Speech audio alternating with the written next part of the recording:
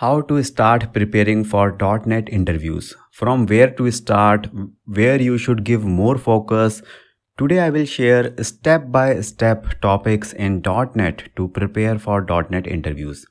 And also at the end of the video, I will tell my own way of preparing for the interviews. So let's start. First and the topmost skill is OOPS and C#. Here, no compromise.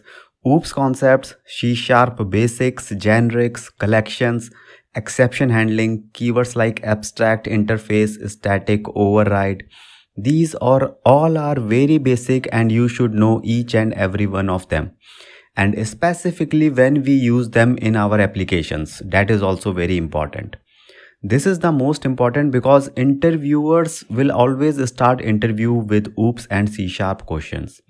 And if you are not able to answer them, then you know first impression is last impression.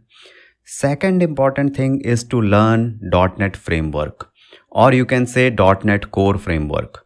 If you are still working in legacy .NET framework, then make sure to learn .NET Core also. And here give more focus on dependency injection and entity framework. Garbage collection is also the same concept as it was in previously in .NET framework, but yes, you have to learn that also. Then after learning the framework, learn about any one of the .NET project. Here we have three options, ASP.NET MVC, Web API or Razor Pages. These are the options which we create our project in. Now depending upon your past experience or project, you can choose any one of them. Okay, nowadays Web API is very much in demand. So if you know if you know ASP.NET MVC or Razor Pages, then your next step should be to learn Web API. After completing this, you have to learn SQL basics. Do not go too much deep in this, but at least you should know the basics. For example, things like joins, stored procedures, functions, and indexes you should know.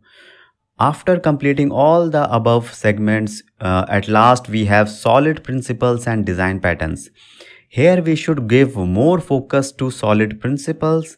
Design patterns like singleton and factory knowledge is good. Rest of the design patterns are optional. Okay, so this is the list of the things. This is the hierarchy also in which you should give preference to each topic and each level. Now, as I said, how I prepared for my own interviews, I prepare for like around 1 week.